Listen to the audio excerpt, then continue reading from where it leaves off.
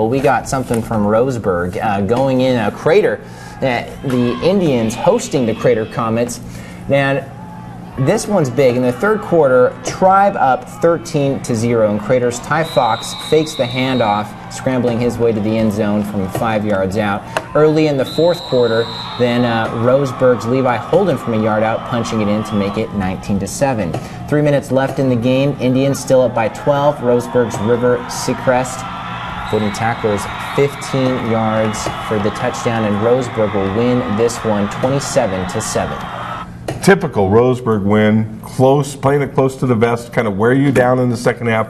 Watch out for the Indians. They're going to be Sheldon's biggest challenge to the Southwest Conference title this year because they're really solid and played 3 really good games and are 3-0 now, just like Sheldon. So they're going to be a team to really be reckoned with by all the other Southwest Conference.